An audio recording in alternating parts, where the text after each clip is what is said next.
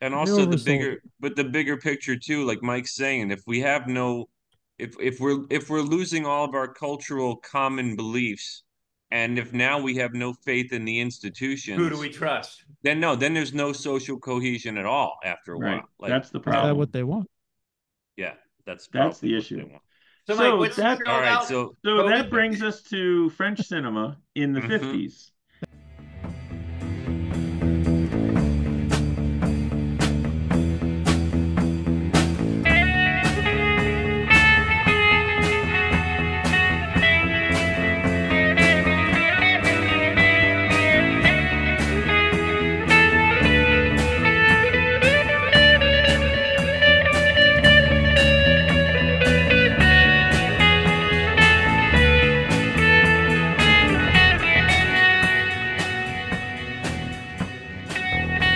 So tonight's topic, I sent everyone on the show a link to a Wikipedia article on Cahiers de Cinema, which is and I know I'm mispronouncing it, so please, if you guys know the French It pronunciation, doesn't that would sound be right great. at all. Hopefully, our listener is French speaking. Yes. So it's basically it translates into Notebooks on Cinema, and this is a magazine that came out, I believe, in the early 50s, in France, and it was basically one of the first critical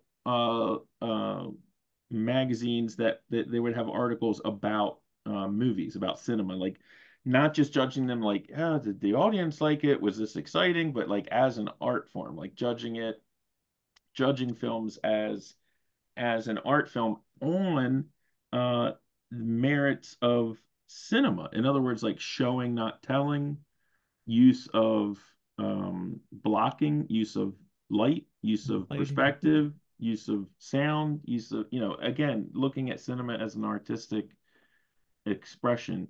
And Kind of like it's Fangoria. kind of like Fangoria. Yeah. Love it. And A little more highbrow. little more highbrow. And a lot of, the French, it was the playground of like the French New Wave in the 50s and 60s. It's where all, Truffaut, all these guys got talked about and talked like, so there French directors who were written about in this magazine also wrote for the magazine. So Yeah, it was before they were making films, it sounded like. before they were even making films. Yeah, they were like So critics. they were like critics. And so I'm kind of using that as a jumping off point, just again looking at what I'd like to look at in this episode, just to make it as concise as I can, is cinema and visual storytelling Cahiers as du cinéma, French. there. What was that? Say it again. Cahiers du cinéma, French. Cahiers du cinema Cahiers. is to Can't look. believe you didn't know that, Michael. I'm This sorry. is your show. This isn't about like I like this movie or this or that. This is looking at it as again as an art form, as a storytelling mechanism, as not just like individual movies. Um, and where I kind of went with it, the video I sent, again, I don't, and I we can post that in the comments. It's not really an episode about that video, but it's something that as someone personally, and we can go around. I don't know what your guys' experience is with cinema, with films. I'm big cinemaphile. I You know, love. it's something that in my entire life, my father was a still photographer for the U.S. Army over in um, Vietnam and Thailand. I mean, he was in the Signal Corps.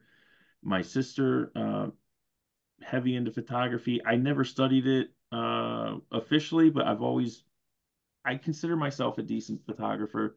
Um, I was more into motion picture. I've shot 16, I've shot 8 millimeter, I've shot video, I studied it in college. It's something that as a hobby, I've always been interested in my entire life, just visual storytelling. I've programmed film festivals. I'm a I'm a projectionist. I've projected movies in every format, including IMAX for festivals, for 3,000 people outside, for, Wow. I just love it. I love it. Um, and I've noticed over the years, and one of the reasons I want to talk about this with you guys is, and Zeus and I have talked about this. I'm not a huge Marvel Universe fan. I do like some of it, but in the film world, the Marvel Universe movies have been a real um kind of a point of contention, right? I mean, you've got Mm. these directors like Scorsese and Coppola that are like kind of downing the Marvel stuff, but they're the movies that are bringing people into the theaters. We've been dealing with reality television coming out in the 90s, virtual reality, like the Oculus, where people are kind of like in their own world World. with it. Artificial intelligence, social media, what is realism? We I look back at like Saving Private Ryan, and everyone's like, man, that opening scene in Saving Private Ryan, it was like you were storming the beaches of Normandy. It was so real. It's like, okay, um, documentary style, first person shooter video games. Um, again, all of these things that have developed through technology as a visual way of communicating, and like, where is it going? If you look back at early cinema, when it first came out, a very famous, and I can't remember I think it was a Lumiere brothers film of a train pulling into a station, and people in the audience, there's stories where the Oh, yeah. people in the audience like were freaked out and scared. They thought there was a train coming at them because they had never Mm. seen anything like that before. I know a guy who he's long gone, um, but he told me when he was a kid, and this was probably in the 30s, uh, he would see westerns and stuff in the theater, and he used to think they kept the horses behind the screen. Like, it's like, again, it was Mm. like it was so real to him. Right, And the now, illusion. like the illusion, and now you look at, over the last 20 years, you see CGI, computer graphics illustration. Is that what it is? Is that what I it think stands it's for? computer generated image. Computer generated images. People are like, oh, that just looks like CGI, or like, oh, that looks really real. It's Mm. like it's almost like films and video is judged on how real it is. So it's sort of like, Mm. where is all this going? And in that video I sent you guys, what he kind of gets into is, and what Notebooks on Cinema got into, and has been written about, you know, in documentary filmmaking for decades, is as soon as you introduce the camera into the room, it alters what Yeah. you're recording, just the mere presence of it. So Yeah, what there's a is there's a there's a scientific study that they did where like they send these two particles down in a straight line, and when they're not being observed, they Mhm. part and go through these different. There's I found that video fascinating. I'm gonna go in a whole different way than And you're that's thinking, fine. but Yeah, no, that's great. To me, it's What was your? yeah, You're about to make a point though, Mike. You're yeah, seem no, like you. yeah. Where I'm going with it is, to me, as a fan of what I knew as 20th century cinema, I feel like I feel like it's kind of like it's in this weird spot. Like, I don't know where it's going.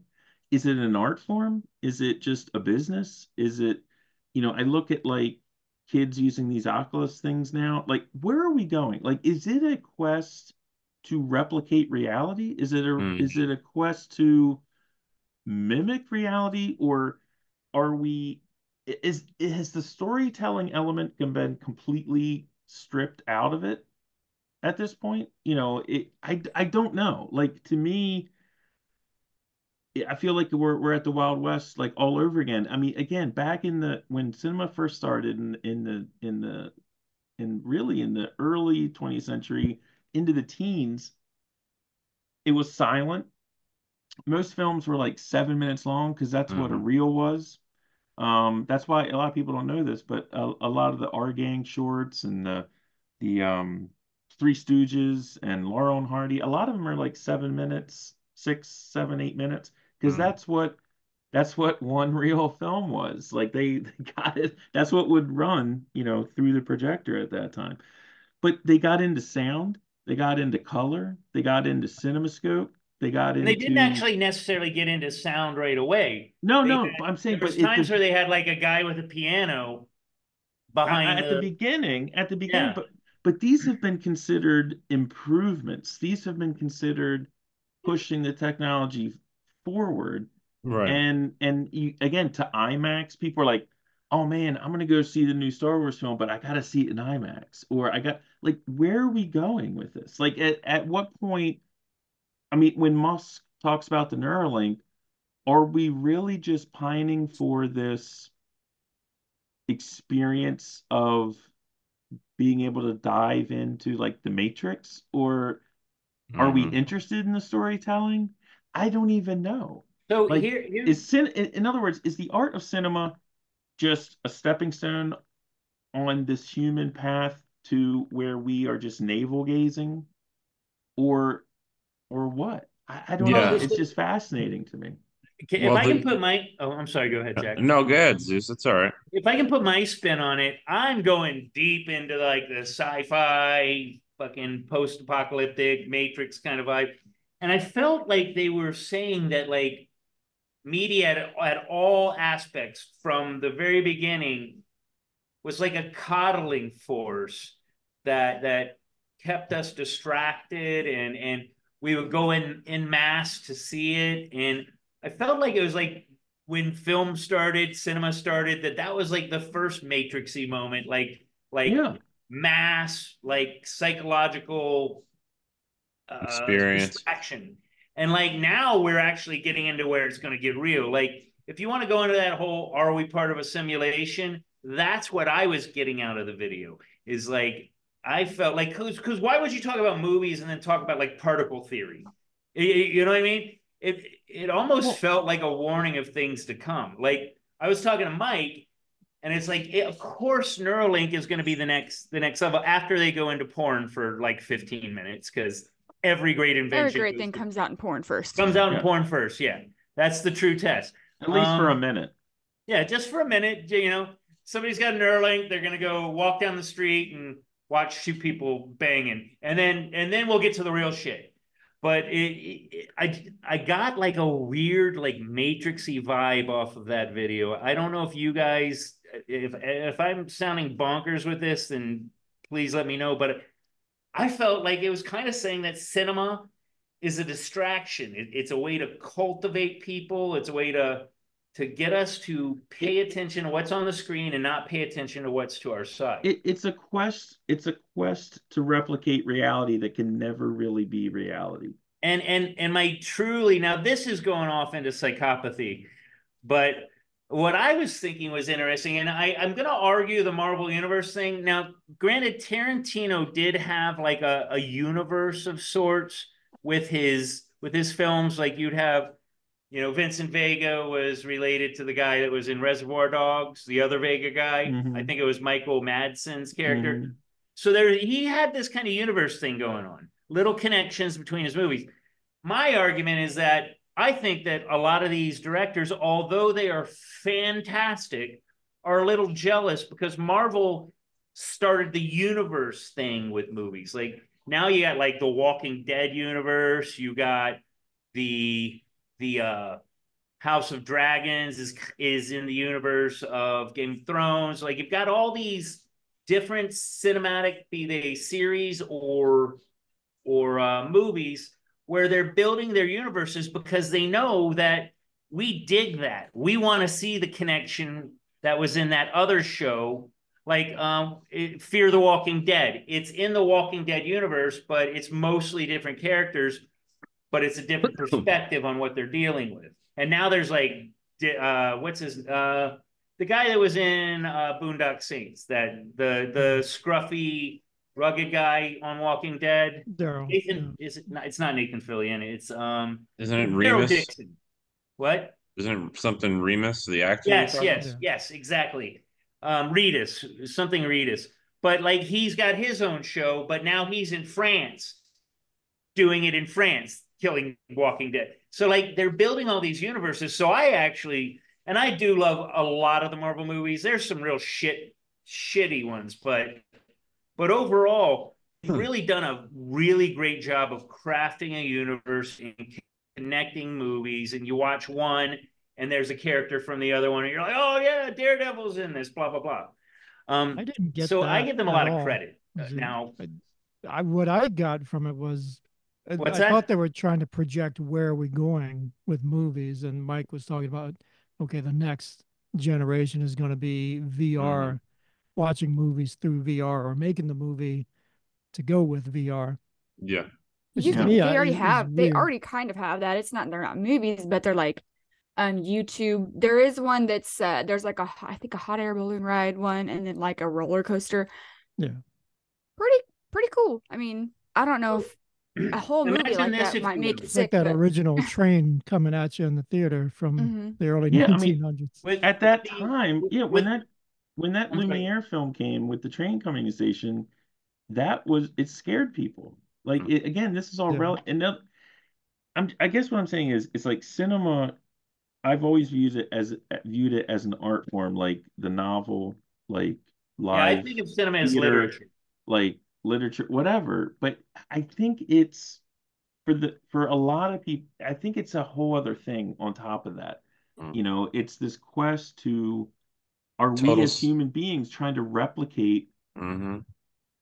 a reality, Universe. and can that even be done? And in that video, I think he was making a strong argument that it can't. Like, in other words, we're on Right. this Never fully. quest for something that can never fully be realized, but as technology improves, we're getting better and better at it. But what is it? It's beyond storytelling. Like, is this about storytelling or not? Like, what are we would trying to say do? it's probably more about storytelling because okay, think about some really older when CGI first kind of came around, right? And you watched a movie with CGI and it was so corny, so cheesy dick with the images By in there, today's and you're standards. just like, well, right, but I mean, like that's what we're talking about by today's standard versus where we're going in the future, where we've been. Right. So, like, I mean, it's gotten a lot better, but you don't want to watch a movie that has those CGI images that are you can just okay, this is. I mean, like the movie isn't real. You know that it's a movie. takes you out of However, it just doesn't. It looks weird. I think a big argument for it is as long as we're aware. If we can go into a movie and be not aware that we're in a movie, like we're so deeply involved in it that it feel like we disassociate completely. And that's where the Neuralink, That's I a think good movie. Neuralink is going to be the next Well, big. Well, wait a minute, but back to that point though, like Mike's saying, what's the place of 20th century cinema now? Like Desiree's talking about now in 2024, having seen the amazing CGI that money can buy today. If you go back and you look at something like Jurassic Park in the 90s, Yeah. it looks dated. It's like going back and looking at a Ray Harryhausen old Right. like Jason and the Argonauts where they would use claymation to replicate the dinosaur or the Still But that was dragon. amazing at the And time. like when we were kids, we had that in Clash of the Titans, that 80s Yeah. movie where Oh, they man. did that. Or like, And- what if King Kong was a puppet? Well, right. If you look I at mean, the old King Kong, he's also like that claymation sort of Well- stop motion, right? That's how they make him climb up Yeah. and But fight now the you see a airplanes. King Kong movie and you can see the hair on his Yeah. face. Well, that's Because it's right, because of CGI. And I guess Mike, how I would answer that is if the quest was always to advance technologically, to make things more real, that in itself is a technical art form, but it's still up to the director, the filmmaker, to tell a story using those tools. And that's why you still have really good filmmakers and really shitty filmmakers. Like Marvel's got the budget that you wouldn't. I mean, they can utilize the best technology that there is, but if the director in charge of it is, way above his skis and doesn't know really how to direct a good story, you're gonna get Yeah. something like the shit Zeus is talking about that Marvel puts out every now and then, where it's like, wow, you had all the tools to make magic, but What happened? you made a shitty movie. But And at the I end, and yeah, and It was I'd a rather money go grab. back I'd rather go back and watch Clash of the Titans. And I don't care about the Right. suspension of disbelief.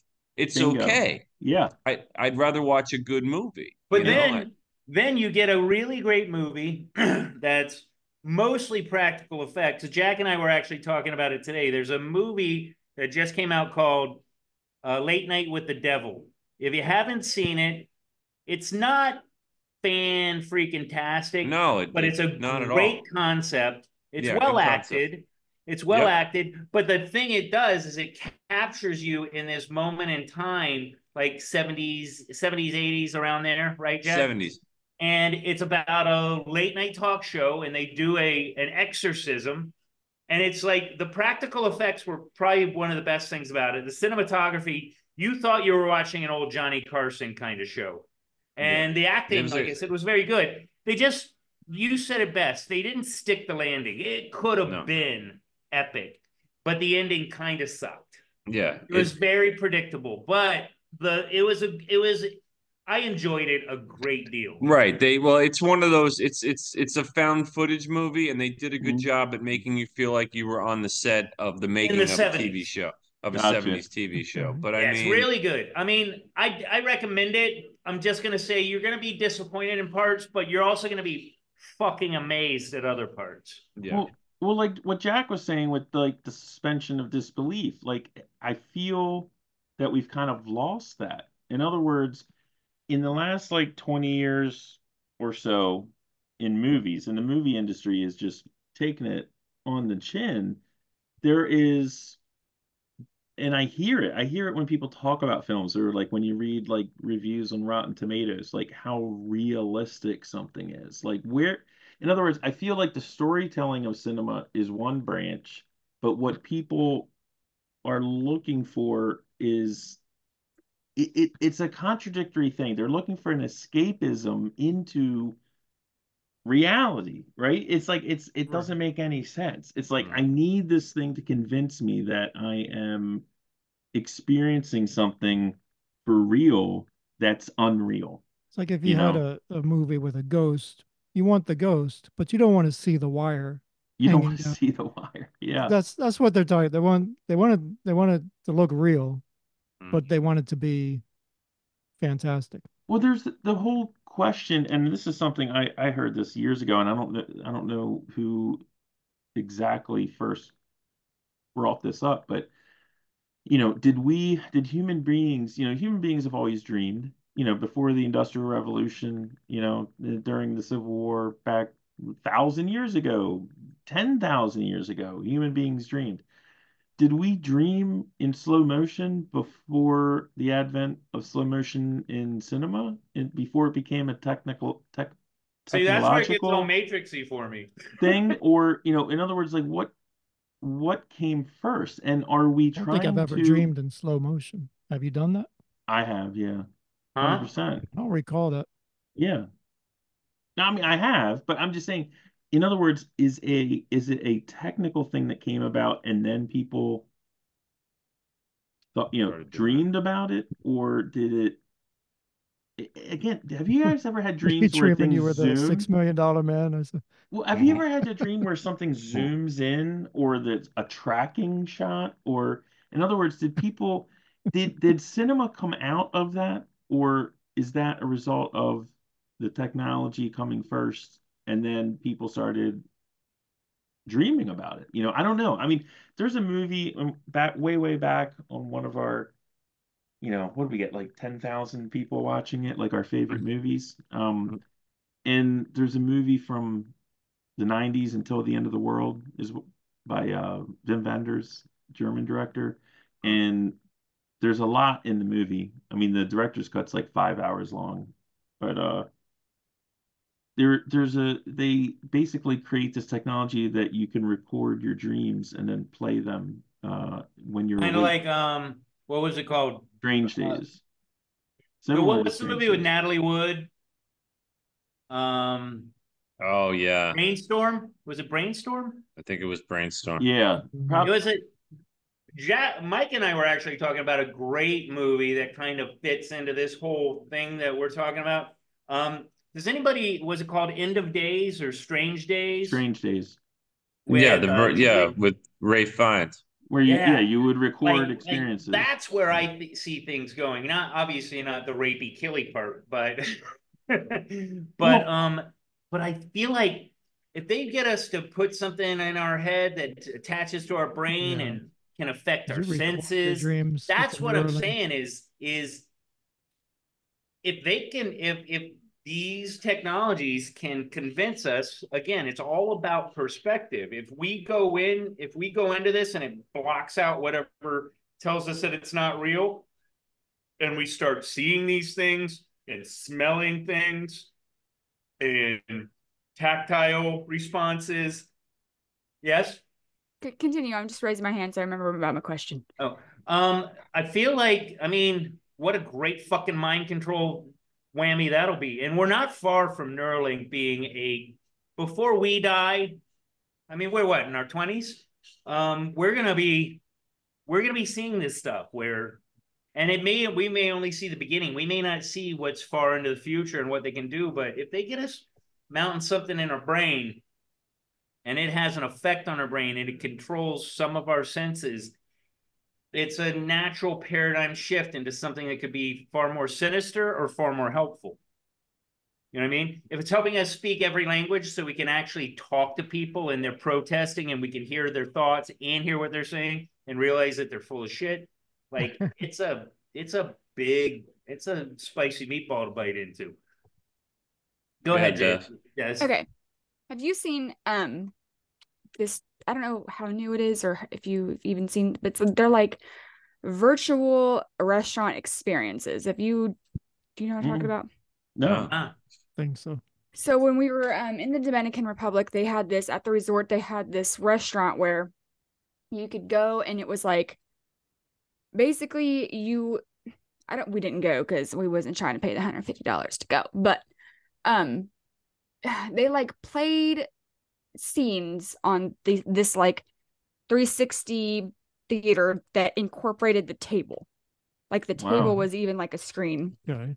And basically, I don't know if it was like a travel through, like each course was like a different world or what, but basically what you were seeing was supposed to influence like the food that you're eating, like the taste of the food that you're eating. And so all like, I think awaken your senses, I think is what it was called. Okay. And so the point of it, like I said, it was supposed to, I think they released like maybe some smells in the room. I don't know, but it's supposed to just use one sense through video to enhance your taste sense. I don't know.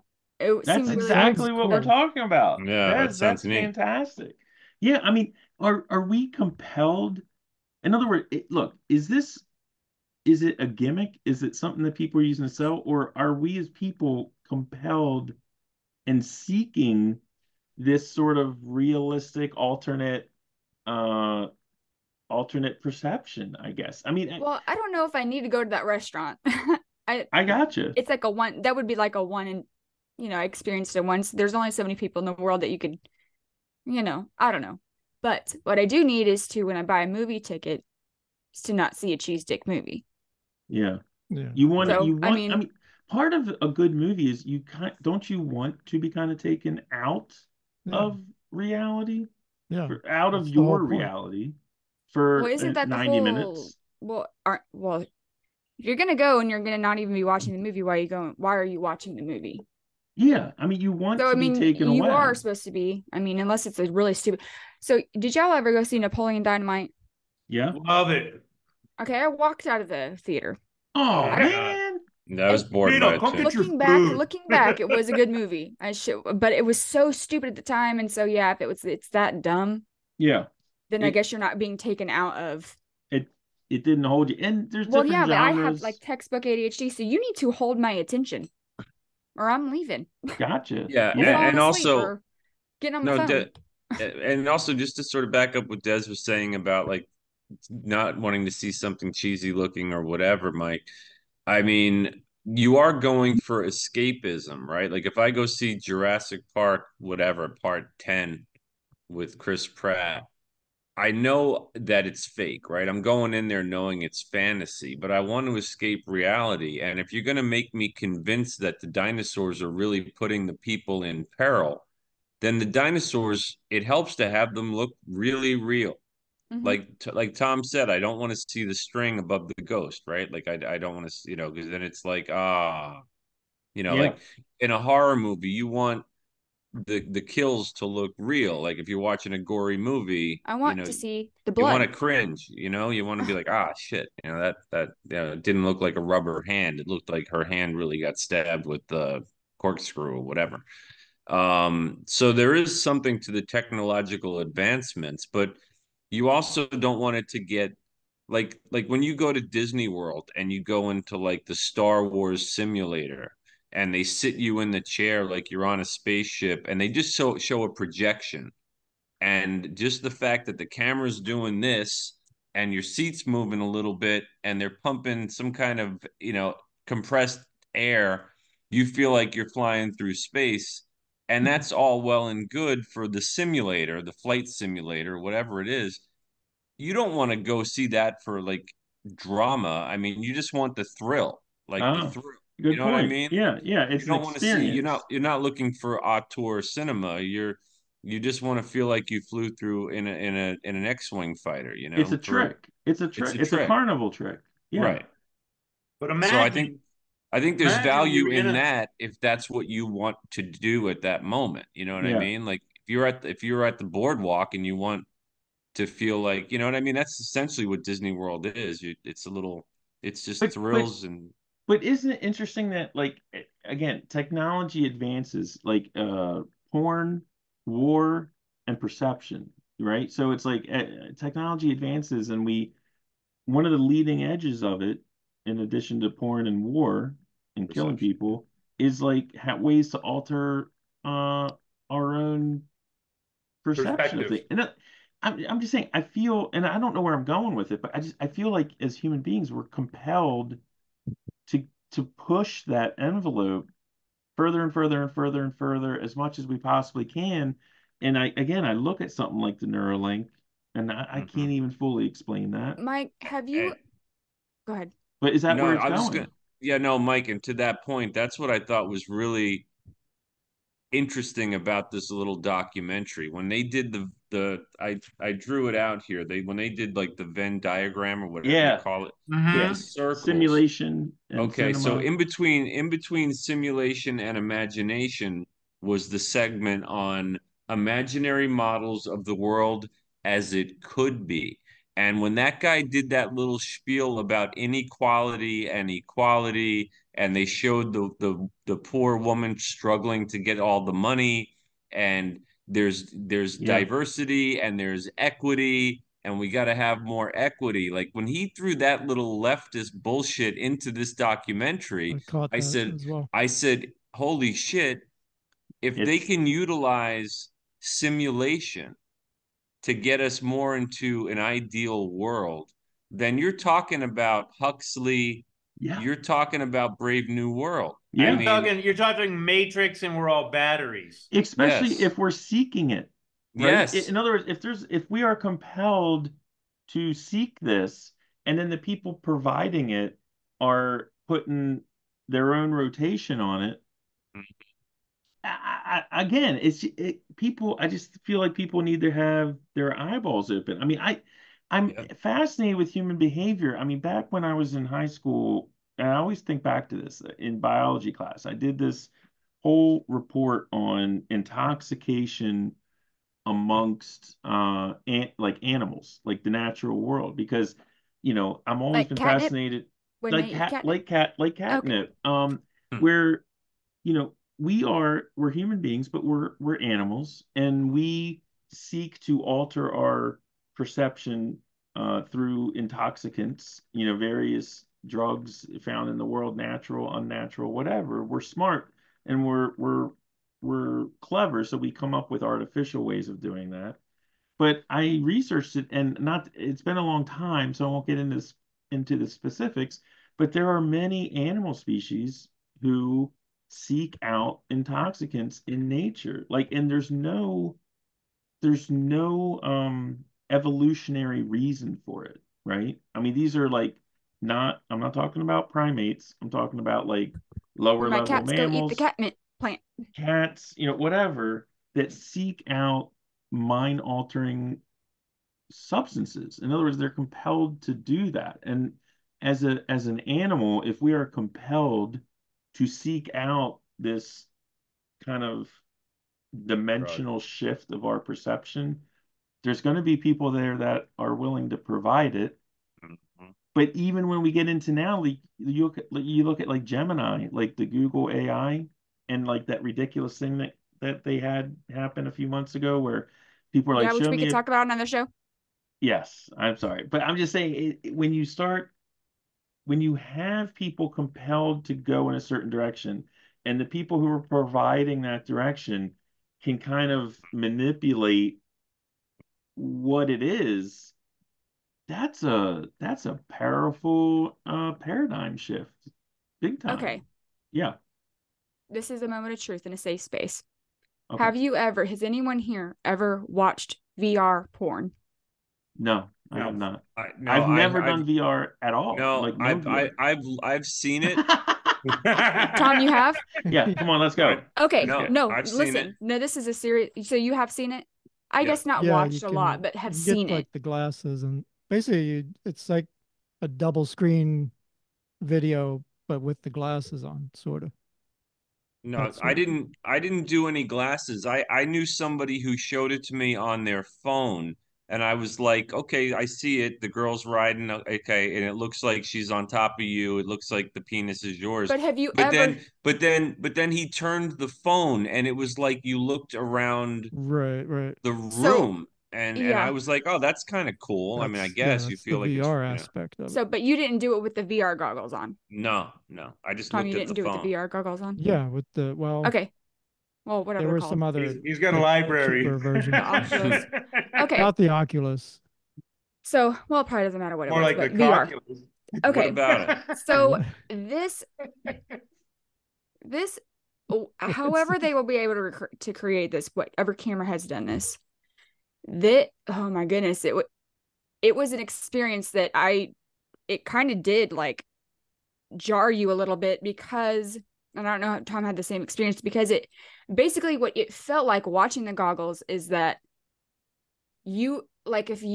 all you could see was like from here down, like you were laying in the bed and some chick's riding you, whatever. Right. So it's like your head was it was like a complete and total 100% point of view from where you were with the goggles on. And it was so like, and it was three-dimensional. Yeah, it was so very real. You could see like dirty socks on the floor. You could see the curtains all fucked up. Like, it was so crazy. I had to like I couldn't do it anymore. I was like, this is weird. Here's for an you, interesting because you would have been observation. in the Tom. the man's head. Well, I mean, it doesn't matter. Like, it's still like, But you even don't if see I was your the head chick on because top. it's POV, so you're not seeing your head. Right. Okay, Right. I got you.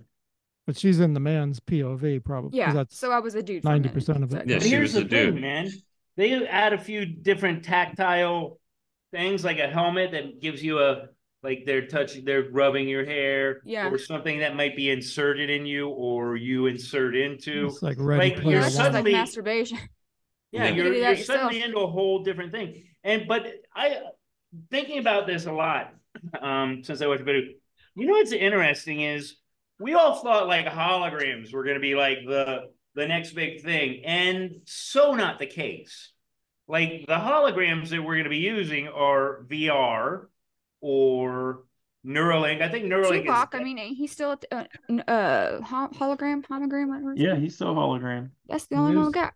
Tupac. What's that? Tupac. He's been Still doing a hologram. Oh concerts. yeah, He's still making you follow what I'm appearances. saying? It didn't have this Okay. devastating effect, this like massive effect on like media or cinema. We're not going to hologram movies. We're going to skip right over that. guaranteed we're gonna go right to VR movies that are so like, it's gonna. I feel like it's a paradigm shift. We're gonna go from VR. That's gonna be a big thing for a while, kind of like DVD to Blu-ray, and then we're gonna go straight to streaming, which is right in your head. And instead of watching Star Wars, you're gonna be flying Red 5 and driving into the. But that's the problem though, is like if we already have, I know we cover it, but if we already have a media that's doing everything it can to shift perception, Yeah. and if the people in power that we always worry about, the government, the tech companies, the corporate media, if these are the bodies with the money and the technical expertise that are putting this stuff out with their worldview in mind, and now we're going to have robo porn, and now weed is legalized everywhere, so you can just stay home, get stoned, be broke, and bang whatever beautiful woman you want, and then suddenly watch movies like you've never done before, where you're literally immersed at Jurassic Park. Like you could be Luke Skywalker holding the lightsaber. But Jack, just to continue your point, so is that good? No. Well, I'm just saying, but it seems like we think it is. No, I mean, if we're satiated, if we're happy, if we're not going through the real world shit that we're going through. Yeah, it's called distracted. Sure. Or perhaps this is, and Rogan talks about it all the time, that AI is going to fucking change the world, and soon. And I kind of am believing, he gets a little wacky when he gets into his own personal conspiracies, but he's a smart guy and he says a lot of things that kind of make sense, is this? Yeah, but if the idea is for the powerful to control the masses, there's no better way of doing it than just to get them. But if you're not feeling controlled, satiated. If you're not feeling that already, Zeus? You remember those choose your own adventure books? Yeah. Did you ever read those when you were a kid? Yeah, man. Or like you were wielding you were wielding the sword and you were deciding what to do. Is that what you're talking about with VR? Yeah, we've done that already. I mean, because that's the video game. So if you think like a VR movie is coming, that's already here with a VR video game. Walk me. Well, they do like I said, they have VR YouTube that just I've seen those. VR. That's where you find the VR porn, basically. I mean, not like a roller coaster. That's not. But the roller coaster and the porn are totally different, because I could ride the VR roller coaster. I could do the VR hot air balloon. It's cool, but that porn thing was so real. It was just, I couldn't do that. And if that's where we're going. But here's the thing. I mean, we're all not going to walk around with a fucking VR headset on our faces all day. We're going to have Neuralinks. No, but you'll stay home. You'll stay home and do it. Yeah. Yeah. Here's the thing. Maybe for like a couple hours, because then you just get a headache. If we don't feel controlled and we feel that our needs are being met and satiated, and we just keep these things on all the time, and we got to a point where Neuralink has us walk over to the fridge while we're still in whatever world we're in, grab food and eat,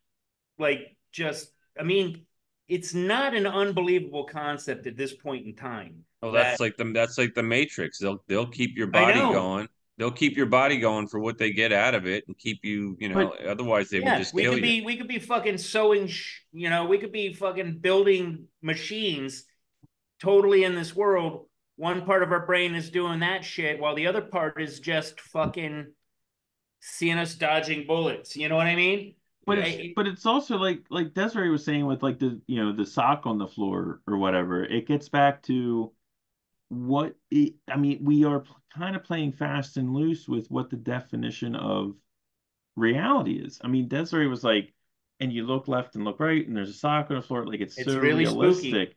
No, my point is, it's like if you have technology that gets so good that it gets to the point that people are like, this is real. Mm-hmm. You have taken off all. I'm saying you have taken off all the guardrails you've entered a very scary place. You're talking about being able train to again. hardline into someone's brain and literally create reality for them. Yeah, So until Des you go experienced that to itch your train face coming at and him. like That train, yeah, it's the train coming at you. but until you go to itch your face and there's a fucking VR headset on it. Like, oh, okay. Yeah. I Like got you, even but with the Neuralink, you can't. What is it going to project images out in front of you? I don't know, but what I'm saying is it's all a continuum, right? I mean, it's all like whatever it is, it's always going to get better. It's going to improve. So even if, to your point, Des, if you're like, well, you can always feel there's a head, but maybe there's not going to be one day. You know, I don't know. It's sort of like, to me, I feel like as a human animal, as people, we're compelled to do this, and at the end of the day, it's incredibly self-destructive at the Yeah. same time. But we're the Mhm. ones with our foot on the gas, Thelma and Louising it right to the cliff Well, edge. that's the thing with these cinema guys that, these filmmakers and film critics and these people that as a cinema fan that I have respect and admiration for, they created this art form, but it's almost like it kind of reminds me of Jurassic Park. Like you focus so much on if you could, you didn't stop to think that if you should. I And was literally just thinking that. yeah, and I think his quote was the guy is it I think the guy's name was Bazan, Yeah, the guy who felt cinema should embrace advancements to achieve total cinema. yeah, total cinema. And so and then you probably had filmmakers that were really just about the humanity of the story and let me use blocking and let me use different weird angles, like I mean if you look at somebody like let's say in America you have Citizen Kane, Orson Welles, yeah. Orson Welles, and Stanley Kubrick too, Hmm. where they would shoot from these angles that may have had like an artistic mode or a different way of looking at things, but like the characters on the screen, it wasn't their perspective. It was just a unique perspective to convey authority or to convey smallness or what have you. Thing to It, convey a it, feeling to the viewer. right. It wasn't trying to reproduce reality. It was Hmm. really a statement about the story. And at the same time as you had guys like that, you've got guys that are just trying to make everything as realistic as possible. You know what I mean? And Hmm. that's the bottom line. And it's odd because I love movies so much, and I even like the technical advancements of it. Like it's something like Star Wars. We've Hmm. never seen anything like that, No. and I respect George Lucas, and he's obviously behind so much of these special effects and the development. I forget the name of his company that was responsible for a lot of Industrial Light and Magic. PHQ it. 19 or something. Industrial Light and Magic. You got it, Okay, Mike. yeah. But at the same time, now I look back and I'm like, George, what did you do? Like, what did you let out of the bottle here? Hmm. Because look how it can be used, and we're sitting here talking about the potential, and it's just sad because I love movies and I don't want to think that, oh my God, this technology is going to lead to, you know, what we're going to experience if it keeps going like this. I, It's just, it's I just, interesting. I mean, and that's a great, yeah, I mean, that's a great point. And when I watched that video and have been thinking about this, I love cinema. I love theaters. Uh, I love seeing a movie in a theater. Watching on TV, you're never going to convince me it's anywhere near that because it's not. It's just not. no. But where the technology is going, it, people aren't going to theaters anymore because it's because of VR, because of Uh, reality, quote unquote, television, because of realism, because you would go to the cinema, you would go to the theater because the screen was big and it would take all of your perception. The best place to sit in a movie theater Right in is the middle. about halfway back or a third of the way back from the screen. But basically, you want to have it so that when you look forward, you can see the entire screen in your peripheral vision, but if something happened over on the far right or far left, you would have to avert your eye. Like you want to be right. That's the ideal spot to sit in a movie theater. And But that's we're getting to the point now we don't need that anymore because we have these glasses, we have these things. So to me, it's sadly cinema as something that you go to a theater, it is dying. And the sad part about that is there is the social aspect of it that just communal gets experience. the communal experience that just gets completely lost. No one even considers that anymore. On your note about the social experience, I got this great, I think it's a funny story about Django. I think I went with Jason, and we all know that the first like 15 minutes is inward, right? Mm-hmm. And you're like uncomfortable. But so when I'm watching it, they're like inward, and I look over and there's these two black guys down the aisle, and I look at them and like they're starting to laugh, and I look at the one guy and he's like, "It's okay." And so from that point on, we were laughing our asses off. But the communal experience is still something that's something that they're going to have to figure out how we can do that. I would hope. Virtual movie theaters, where everybody's there, but they're not really there. Yeah, it's alarming. The only thing that takes me out of the we're in a simulation part is I would have definitely picked a better story for myself. I got a lot of challenges, Oh yeah. So you're saying if we're already in a simulation, I got you. Yeah. Yeah, the we're in a simulation thing, which goddamn if it doesn't start to make a little more sense the further we go along technology. Well, I think the worry is that we're going to be in a constant one, almost by choice. By your undoing. Yes, Des? Sorry. Quick question. Maybe I should have asked it before. What exactly is I know what IMAX is, I've been, but what's really the difference? It's just the screen is bigger and a little rounded? No, so IMAX, the screen is about 50 feet tall. And the ratio is more square. I mean, traditional IMAX, not the IMAX that you go see that's just CinemaScope on steroids. I've literally never been to an IMAX. So, I mean, honestly, it just looks like the screen is bigger. Yeah. It's bigger, and you, again, in an IMAX theater, you want to sit where you're like right in the middle of the screen. Same idea where to see the top and bottom, you just have to move your eyes a little bit. Because the idea is that it overwhelms your perception. Okay, so do you guys have dome theaters? No. Like Cinerama? Like that thing in Las Vegas? Planetarium? Like a planetarium? Yes. Mm-hmm. Oh yeah. Yeah. Okay. So part of me thinks that that's just some kind of a IMAX that's like domed. I don't know. Am I wrong? Maybe. Well, I mean, traditionally IMAX is 70 millimeter film flipped sideways, and it's 3 frames per frame. So, and it's also like 360, right? Like there's no. I mean, IMAX is 70 millimeter is basically an inch wide, and this is rough, by like 3 inches wide, like the frame. And IMAX takes that and then turns it on its side, so you end up with like 3 inches by 3 inches of negative. So it's like an old Rolex camera. Like each slide of negative is like this big. So when I was in school and looking at the overhead projector, I'd like to sit about 1/3 of the way back. I'm just kidding. I know. Well, no, because where I'm getting at is, so we have one of those dome theaters here. Yeah. This place called Exploration Place, and they have like, it's never anything like it's entertaining, but it's never like any fictional movies. It's always not a like narrative. Yeah. Right. It's always like about planets or about like the Earth or about like there was a tornado one that they had, and just all these like documentary type films that are on that dome theater. But it's pretty cool. Like when it starts to there was one I remember particularly about like the universe or whatever, had like when it would start to spin and like all the like it was pretty cool. Like that, that's probably the closest thing to a VR movie, because you are immersed in the whole. Immersed. Yeah. The that's screen a great is all word, around too. you. Yeah.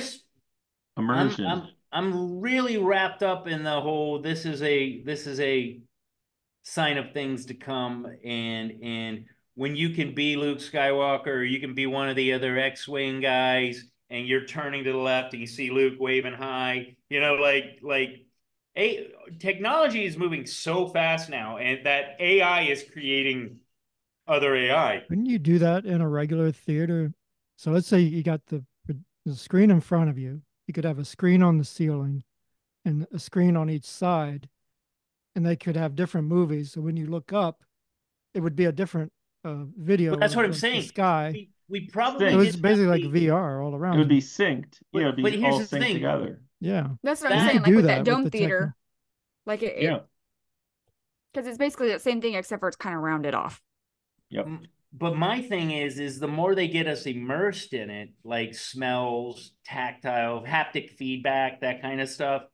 And we're doing all those things in separate arenas. A lot of it's in video games. We're very close to a point where we're in our own movies. I want to be a gunfighter, and you know what I mean? And what is reality? Like, what are we trying to replicate, or are we creating a new reality? Well, are we trying to replicate all of the it? above? Here, It's all of the above. Can you give me permission to share the screen? I'm going to show you this awaken your senses. Yeah. Oh, okay. Right. Hold on. And then make sure you click. The porn, is it? No, it's not the porn. Okay. Make sure you click the allow sound or whatever it says. Advanced sharing options. It doesn't say anything about sound, but give it a whirl. See, okay. It should be okay. Okay, is it ready? Yeah, you should be good. Okay.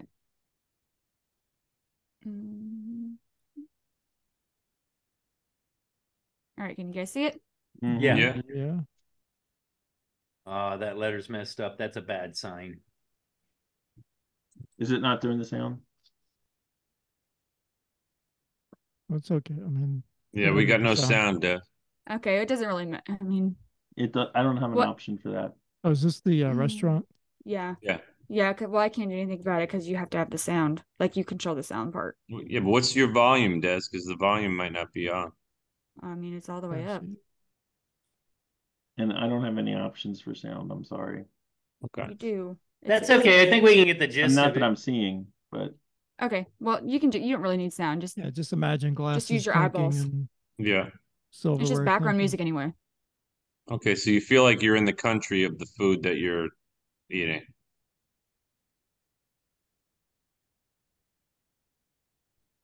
Interesting.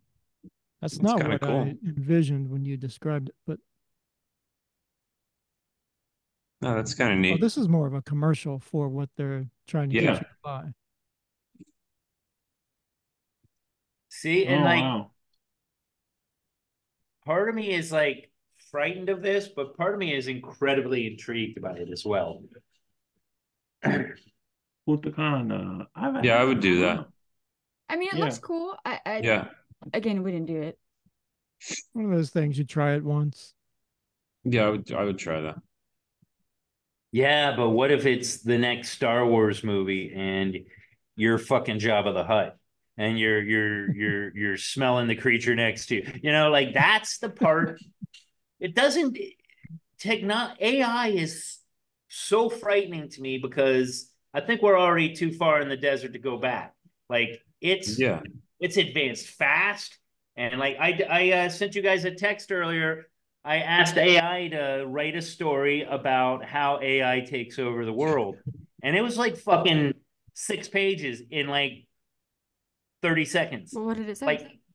I haven't had a chance to read it. I just wanted to see what it did. Of course. You've got to send it out. Yeah, why would you not read it? It's probably this guy You're holding the secret to the world. Yeah. Well, you can add the link. I sent it to all of you guys on the text. You can add the link to the the show on YouTube. But I mean, it's moving that fast that now we're getting full stories about something in less than 30 seconds about a contrived story. I just was what would it be like if you took over the world? And boom, it's all out there. Now, probably if we look through it, we're going to find grammatical errors. We're going to find little things that are not perfect. But the fact that it can do that fast, we're not far from it producing smells when we're watching something on the next VR thing might have something that goes over your nose so you can smell things. And maybe the little controllers you have haptic feedback. It's not going to happen like What's haptic feedback? Like it's touch. like vibrations when you grab something like that. We're very close, and with the speed that technology is going now with AI and all, I don't think we're very far from like a suit, or like I said, maybe the mask with that covers the eyes suddenly covers your nose, and you're smelling steak. But is this or burning bodies or whatever? Is it storytelling? Is it entertainment? Or is it a compulsion? Oh, it's definitely I think it's a little bit of storytelling mixed with what was the first one? Entertainment. Entertainment. Yeah. Or compulsion. I just feel like I think it's a compulsion. Well, wait a minute. I mean, you could say that for some people, escapism. Hold on, Zeus. We can't open the story because it only gave me the Chat GPT link. It didn't give me your story. Oh, okay. I'm sorry. Okay. Sorry. I'll text it to you guys. It's pretty cool. It's pretty cool. No, I was just trying to say that in some sense, entertainment itself, like the animals you talked about, entertainment is a compulsion. Like we're naturally looking to be entertained and escape the harsh realities, period. Now for us, it's like, okay, I'm going to go to the movies and see a movie, or I'm going to play a video game for an hour. And the compulsion kicks in when you get addicted to the entertainment, right? I mean, that's when it becomes a problem. And right now, it's a process that we go through for those things. No, but what I'm saying is if the entertainment is that stimulating, I mean, if we're talking about, it's very dangerous because the compulsion is just going to get stronger, and people are going to get hooked on this shit. That's what I think is going to happen. It's the modern day equivalent of cavemen sitting around a fire and painting on the wall the dinosaur or whatever they killed that day, or the harvest that they brought in. It's just amped up. It's on steroids. We've always been storytellers. No, I don't mean that. I mean, it's going to be so pleasurable. It's going to people are just going to do that they're going to get stoned and they're going to put on their goggles. And I don't care what they're doing. That's what they're going to be just doing that. In the reality, they're sitting in a chair or in their living room going like this or beating off, whatever it is. Man, I don't think you could never realize how many times you can beat it. It gets real. That's true. But it just seems like it just seems like it'll be dangerously compulsive. It's going to be addictive. And that's just like, literally video games. Yeah, they're addictive. Horribly. And that goes back to our episode last week with these things. Yes. Because you start giving them to little kids, and then the technology comes out where it's all VR too. And they grow up with it, whereas we didn't. Yeah, they're never going to shut it off. They're never going to shut something it off. Addictive, and at the same time, they pump in the equity message and those other things. You're really going to get brainwashed pretty easy. Pretty easily. That's the thing. It's like mainlining this stuff at this point. Yeah. Why does this feel like a prediction episode? Just a touch base. Yeah. I mean, it's just, it's not really, it's less of a topic and more of just a thought experiment. I don't know. Like I said, I feel like cinema has kind of, as an art form, has taken it on the chin. And I'm like, but there's all these other things that have kind of backfilled it. Right. I mean, again, these Oculus glasses, all this other stuff. And I'm like, there's still this desire. It's just changed. And, when things change like that dramatically, I'm just interested in it. I'm like, where is it going? Nuts. Yeah. And how would we react if the next level in technology, we can do a podcast and our audience can be in the room sitting and looking to the left and seeing Jack, looking to the right and seeing Dez, looking. That would not be good. It would be, but would we hop on that and be part of it? Hell yeah. Oh man, I mean, look to see if I'm wearing. I don't know because, yeah, exactly, Tom. Well, if I want pants. What if the room is dirty? I've thought about that. Like, there's some socks over here. But... I gotta say, for anyone that hasn't seen episode 170, I wasn't on it, but it was and so I really listened to it closely. I watched it twice. I listened to it and I watched it, and it was amazing. And the thing about our podcast, our little Friends of Zeus podcast here, it really is a product of its time. I mean, we utilize Zoom. We are not one, not two, we're 5 people, sometimes more, sometimes less. And it's not just audio only. If you go on Spotify, if you go on other podcast, sites, it's just audio, YouTube. The way we talk, the way we explain things, there's a visual element to it. So like when I listen about that earlier. Yeah, and I listen to our show sometimes in the car when I'm driving, and I laugh, there's things I notice, but it's watching it, the cinema side of it, it's a whole different experience. There's facial expressions. There's old episodes that I've watched where I watch myself, and then there's other episodes where I watch like Zeus, or I watch Jack or Tom or Desiree, like there, and it's like a whole different version. I love when I'm watching and then like Zeus says something dumb, like not dumb, but like probably shouldn't say, maybe, okay, not politically correct. And Mike just goes, that's my favorite part. But I'm not ever trying to be like politically correct. I'm honest. I don't like certain things. I like certain things. But it's just funny to watch. It is funny to watch. I'm with you, Desiree. But we're with that last episode, Jack, I'm saying something about women, and I'm actually saying something complimentary, and like Jack's like, "Oh boy, here it comes." And I'm like, what I said was honest, and I had to backtrack a little, but it was complimentary. That's the beauty of this show.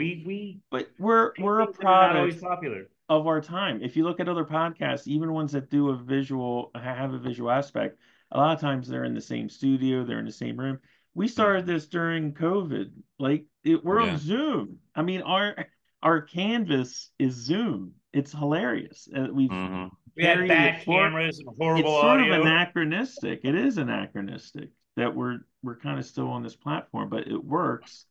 But if you could smell the burgers and fries and the slight aroma of beer in the background. Yeah. Whole other thing, yeah.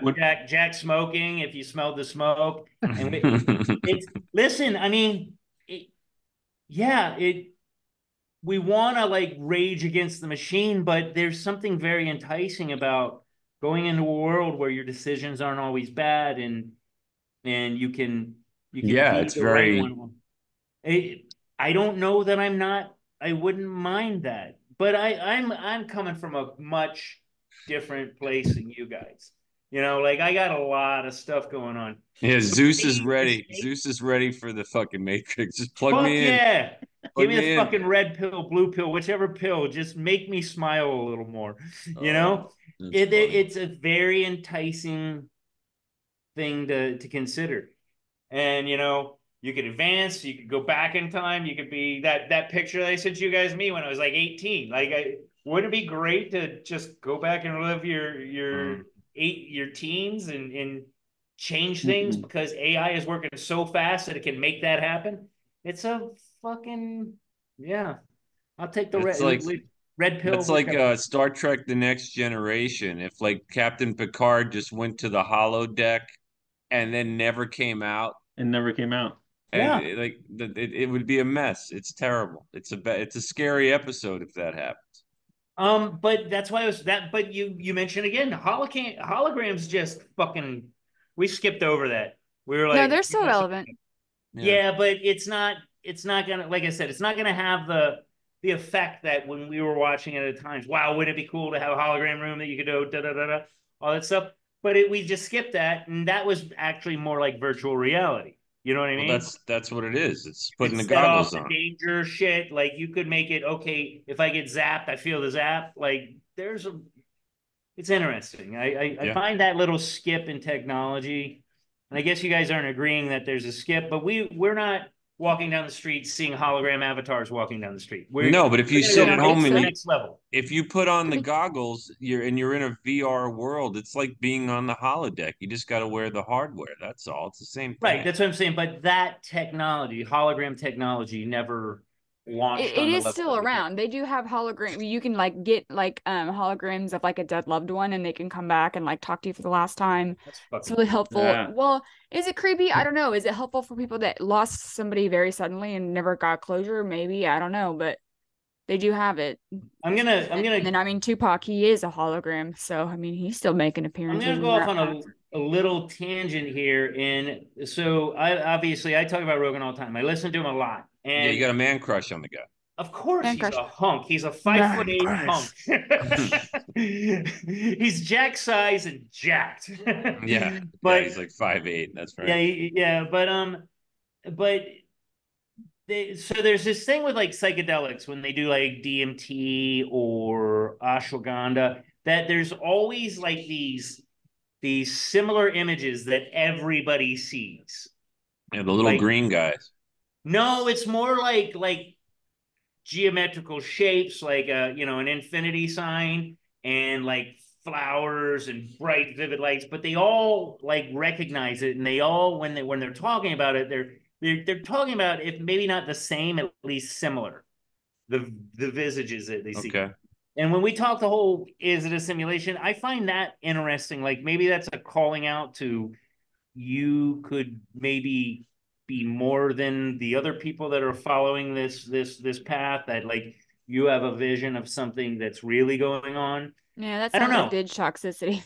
Isn't that like collective unconscious? Like maybe we all share some level of the same consciousness Yeah, or yeah, something. like a hive mind kind of thing. I find it, Yeah. I found it interesting. I just wanted to go off on that tangent. Like I've Well, actually been considering like psychedelic. I'd be interested in trying like maybe a ketamine treatment or one of those, just to see what it's like. yeah, Jason, it'd be interesting. this is a show we should have. Jason has actually done the ketamine therapy for anxiety. Wait, We could go into a whole thing about ketamine because time out. Can we discuss does Jason want you to He's televise the fine. fact He's that fine. he's He has no shame in it. It worked. it's like a It's HIPAA great. thing, It though? I helped mean, him. well, we don't have to talk about No, Jason's Jason's thing, not but my patient. they do No, I have know. HIPAA. ketamine is really valuable in a lot of different spectrums. Like Yeah. there's like at one dose it could do this, at one dose it could do that, at one dose it could provide this, at another higher dose it can do this. It's pretty cool. Yeah, we get patients that on my unit that like they were so bad in the ER that like they had to give them ketamine to fucking slow them down, and they come up and they're like leaving the next day because it fucking did it. It Yeah. Yeah, but they fucking also knocked come out out how they go whatever. in sometimes, so you got to watch out. Yeah. Whatchamacallit, just before we get off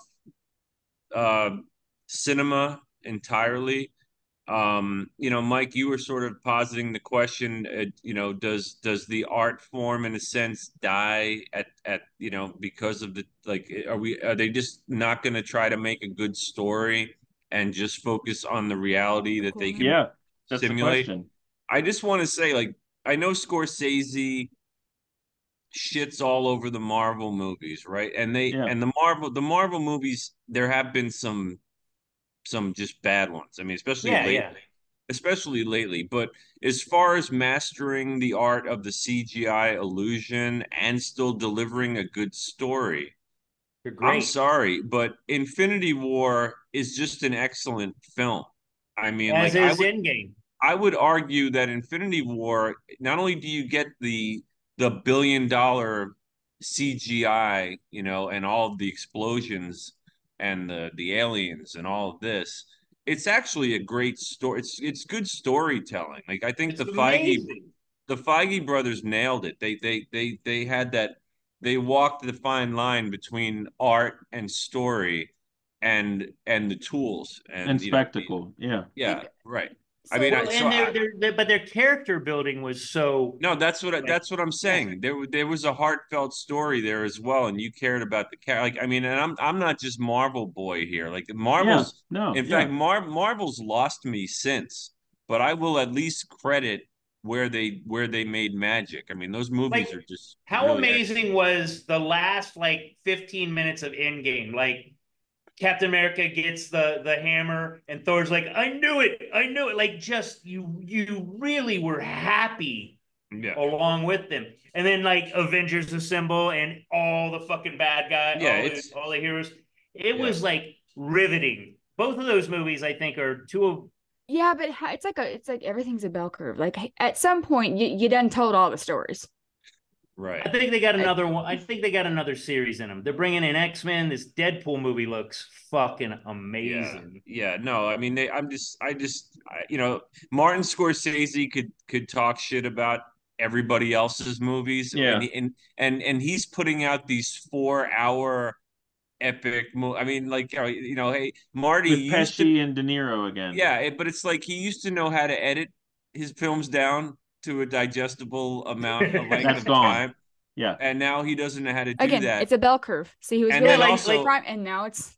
I saw The Irishman, and it was good. It's good. I wouldn't say it was nearly his best movie. No, Goodfellas, I still hold strong, is maybe my favorite movie by him. Yeah, it's a great movie. Hands down. Better than The Godfather, better than anything else. Well, and also I think before we sign off tonight, since I'm sitting here taking Martin Scorsese to task, I also have to take Robert De Niro to task. Oh, that bitch. Okay, because showing up at Trump's trial and trying to be important, relevant, I mean, it was so bad. Such weak sauce. It was so bad. He's like, this guy, this is what we're doing. I mean, it was just terrible. A character. It was horrible. He was being Jimmy Hoffa or whatever. It was so contrived. It was embarrassing. Like I felt embarrassed for him, and it really was. Yeah, sometimes you just got. He's like what, 82, 83? He's fucking old. He's getting a little long. 80. I think he's like 80. Yeah. Still having babies though. Not your best cognitive age. No, well, he's younger. He's younger than Biden. So back to cinema real fast. Yeah, aren't we all? I'm not. So I don't think I agree, Jack. Like the combination of the two, like you could have like the coolest special effects, but if the story sucks, like, because sometimes the stories you're just like, this is not. I know it's not real, but this could never occur. Even the way that they're trying to make it seem like a kid, like that. The sequence of events doesn't even like. Right. So I'm kind of thinking like, okay, the movie Twister. God. Smack. There's only, and then Twisters is coming out. So which is going to be interesting to watch. I mean, I think the CGI in Twister was pretty good. I mean, tornado. For the time.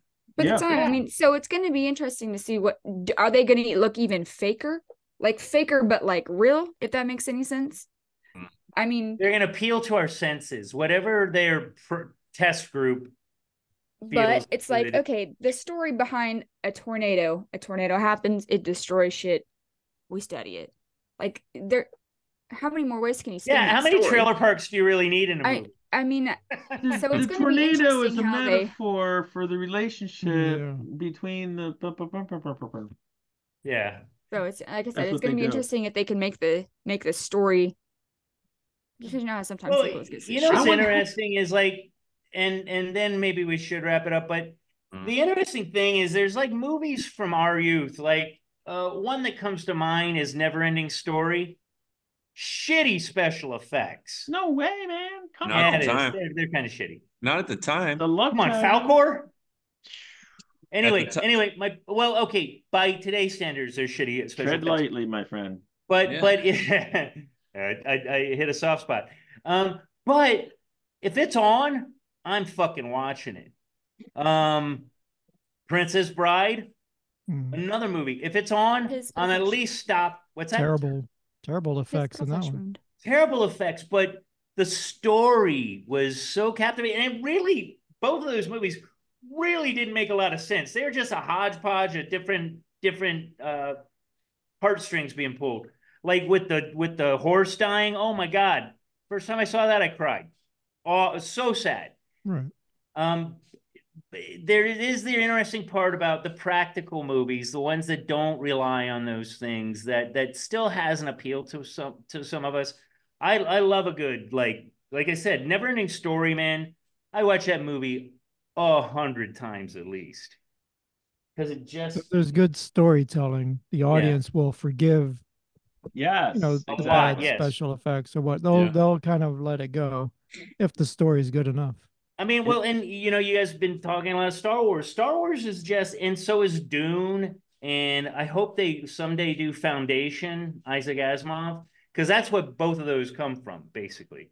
They use Joseph Campbell thought processes. You start off meek, you go away, you come back supernatural. These are all things that we can relate to because of religion. Jesus was here, then he did this, and he comes back, and blah blah blah, superpowers. But there's something in finger guns all over the place. Pew pew But, Jesus, yeah, super Jesus. But there is something in our nature that we like those stories where you get to be meek and then you come out, and maybe that's part of like why we will probably fall prey to AI, because we can now become that meek guy, and then we go off in a VR world and we do some little adventures that they put into our brains, and we come back and now we're like, you know what I mean? There's a lot to this that, again, it's very appealing, but maybe that's in the design. You know what I mean? Yeah, it totally is. And like I said, it goes back to what we talked about last week. I mean, if these younger generations are getting access to all the things that we're concerned about at a younger age, there's no doubt that by the time they're our age, they're immersed completely. Yeah, like they don't start off in the baby pool. They go right to the deep end. I mean, we're already that's talking. where they're going to start. And we're already talking about fertility rates dropping and population replacement dropping. I mean, people are finding it harder to find a mate and create families and afford property. I mean, you add this shit to that world and just keep giving it to kids. Yeah. The world is over. But that, and you're kind of saying this, but to put it in different words, it's like the thing about that is we are probably the last great, and I'm a big Gen X guy, you know that, but we're probably the last group that drank water from a fucking hose. You know what I mean? The millennials, we did that. Yeah. We did that too. It's okay. So, but we also played outside and ate weird shit in the yard. It wasn't just us. Yeah. But the point is these kids are gonna start in the deep end. No like paradigm shift into this brave new world. It's just gonna be, that's how they always knew life. Like we knew life where Dad would say, go hold this aluminum foil, touch the antenna, and we can watch the rest of the Ali fight. You know what I mean? Like, yeah, no, it's all. Does that work? What's that? Does that really work? Oh, Is that how you get HBO? Yeah. Absolutely. This the generation Desiree, before at didn't one have point in TV time, at all. Yeah, they didn't have TV. Just had radio. I mean, we grew up. We were like in it deep with TV. Yeah, growing up. we didn't have there was a chickens in the time where you house. actually had to go up to the TV and turn this little dial Okay. on it. Yeah, I Yes, know. Jack, We I used to do have think one. we've been on long enough. Yeah. Okay. Hold on. Wait, before everyone leaves, yeah. I want to show you. Do you guys like Crocs? No. I don't I mean, know. I like them on other the kids people. wear them. I like them. You know what? I've never tried them. So Okay, now I why? would like to show you guys my new Crocs. My Lisa Frank Crocs. Oh, Jesus Christ. those are cool. You got those little buttons and stuff. They are on. definitely not in sick the little Matrix. I don't know. I gotta What's try on there? some. What Little is that buttons. supposed to be? They're Lisa Frank Crocs. Look how obnoxious the design is. I'm just having. Oh, Lisa. Lisa Frank, but you I don't had have a to look big at that. fight Just with look my at the- 12-year-old tonight. She at the wanted to wear design. Crocs to her like concert at school where she's Yeah, playing. why not? And I was What kind like, of concert no, is it? you're not wearing those on stage. We're what such kind a of concert? lazy society. We want shoes that you don't even have to like put on. You just put your foot in them, walk out. Well, they Yeah, wear but why couldn't she wear pajamas to Crocs? school all the time now. The black ones. Anyway, I think they're cool. I think they're cool too. Billy Guys. Jack. Okay, I think us we've out been of on here. for a while. Officially, it's time to wrap things up. Take care, everybody. Bye, everybody. Thanks for watching. Go get Lisa Croc Frank's bye. Or Check. Lisa. Check.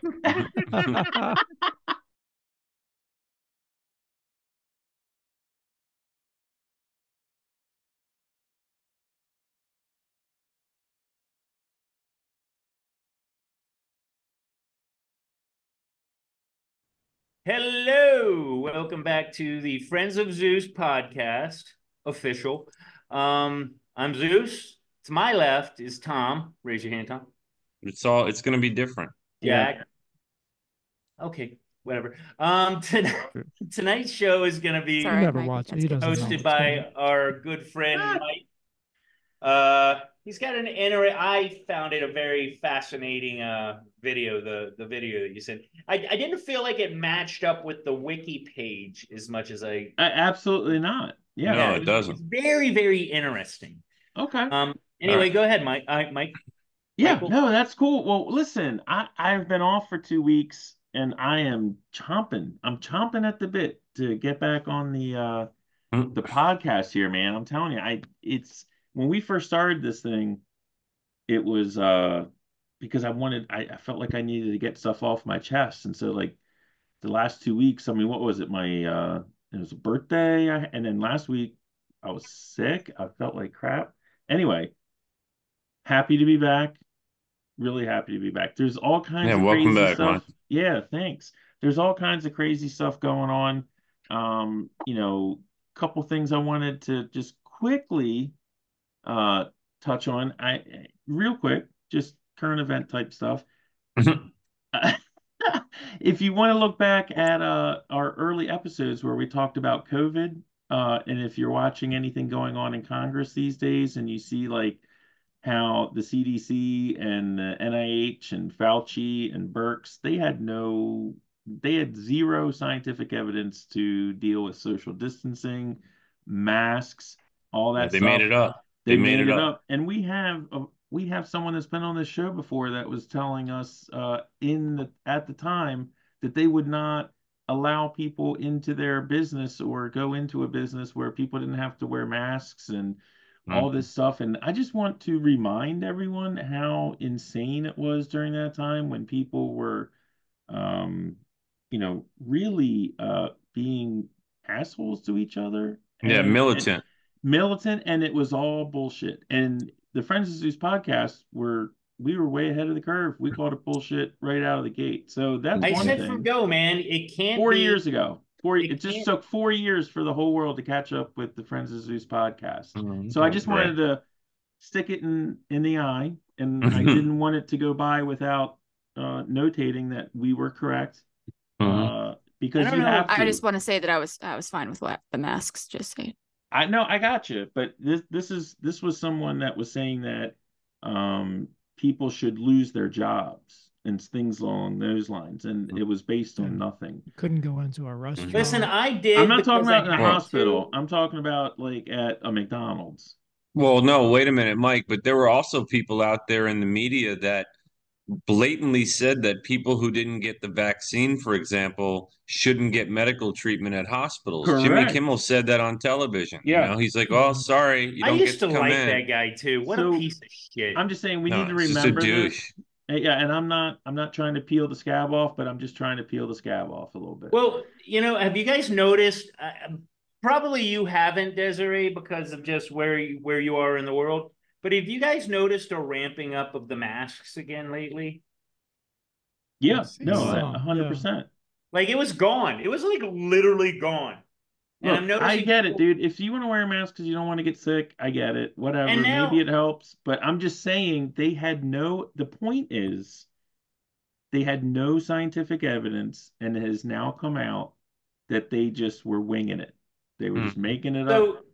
You guys are bigger into the under oath, they have admitted this. Wait, they were winging it. Well, hold on. I want to ask a question. You guys are bigger into the Republican side of things. I'm just like pragmatism. No, I'm not. I just listen to the thoughts that are going on. Should I be liking Marjorie Taylor Greene? Because I feel like I kind of like her. Man. I don't like politicians.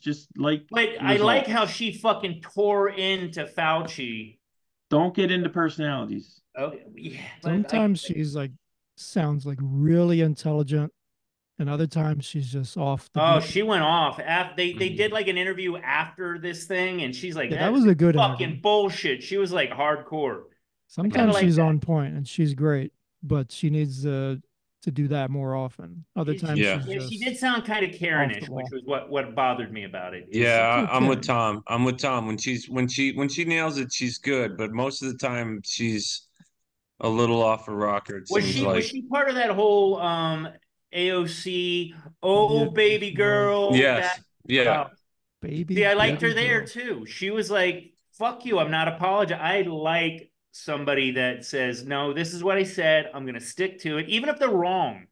If they're basing in what they feel is like, fact, and they're passionate. I'm fine with that. It's these Yeah, but she just was catty too. Like Desiree was yeah, that was talking a about, very She started stupid it. like incident. Desiree was talking about the apex vagina or whatever that She's an apex vagina. that's what that whole scene was like. One of them makes fun of the other one's eyelashes, then the other one makes fun of the other Oh, one's bleach butch bond, body. beach body, or something. Yeah, Yeah, it it was was. like, yeah, was the was it the 19th Amendment that gave women the right to vote, or Yeah, women's Sounds suffrage. about right.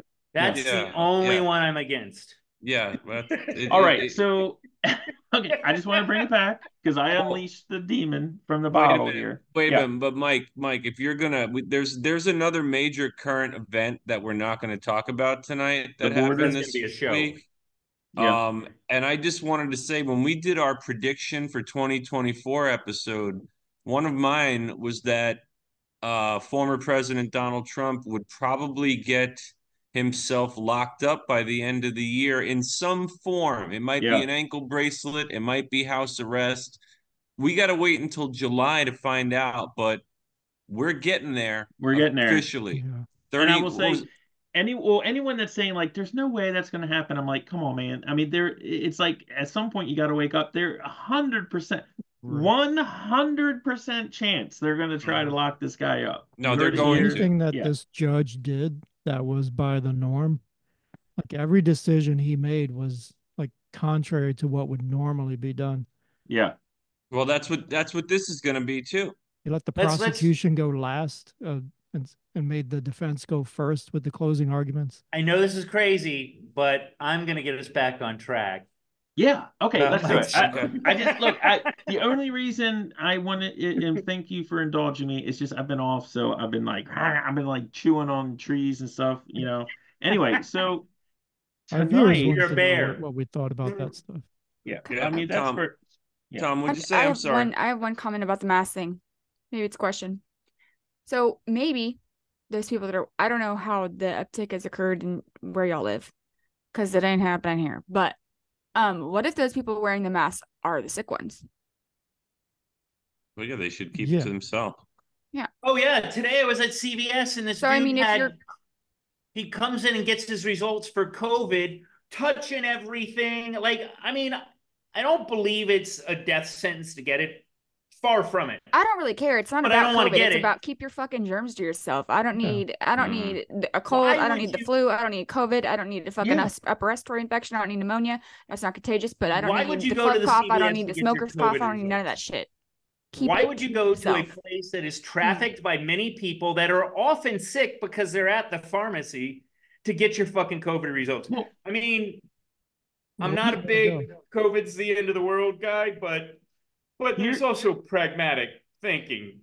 You don't go to a fucking place where people are often sick. That's why they're at the Guys, pharmacy to get their we're, medication. we're gonna end up having to make Mike edit stuff out if we don't get back. No, on track. but I just want to say one thing because I appreciate where Des is coming from. My whole thing is that needs to be remembered for the future for anyone watching this Our next episode, probably. is that what the real damage done was the trust that the Absolutely. common people have in our government, because Mhm. now we know they just fucking pulled it out of their ass. And the Well, what do problem you is, expect? I mean, it was something that no one ever I saw expect- before. So what do you I are they expect them- supposed to have all this scientific data No, on I record they expect could go them to look say- up from the last time COVID came around? I mean, you I can't. expect them to say they don't know. I Yeah. expect them to have And theories. advise. But the problem is, in my opinion, Desiree, is next time, because this will happen again, and heaven forbid it is really Let's hope it's in lethal. another I mean, what if 150 it years. targets children? Now, when they come out again, they have lost the Credibility. moral credibility. They have lost Yeah. the credibility, Yeah. and that is what they just wasted. That they just pissed it away. Or It's it was just gone. exactly what they wanted to do. Which That's is to where me I that's think. the dangerous thing, Mhm. is that they It was a social experiment. They wasted it. They wasted the moral authority. And now they're never going to get it back. Yeah, but it's not going to matter because it's not going to happen again for another 150 years. So no one will remember this. I hope. Can manufacture. Well, I'm getting letters from my kids' school that somebody got chicken pox. Chicken pox is nothing to kids. Well, now for parents, could be bad. And also, like Tom just said, Des says it may not happen for another. If they manufactured this one, why can't they do it again? That's the problem. Why do you think they haven't already? Well, I'm just saying, like, the idea that it's not going to happen again. It doesn't even have to be a serious pandemic. I mean, it doesn't. This just wasn't enough. even that bad. It wasn't that dangerous, really. But then also was the dangerous. It just wasn't as dangerous as they made it seem for every person who got it. And also the bigger picture too, like Mike's saying, if we have if we're losing all of our cultural common beliefs, and if now we have no faith in the institutions, who do we trust? Then there's no social cohesion at all after a while. Like, that's the problem. Is that what they want? Yeah, that's the issue. So Mike, what's all right? So that brings us to French cinema in the 50s. Thank you. And Good night.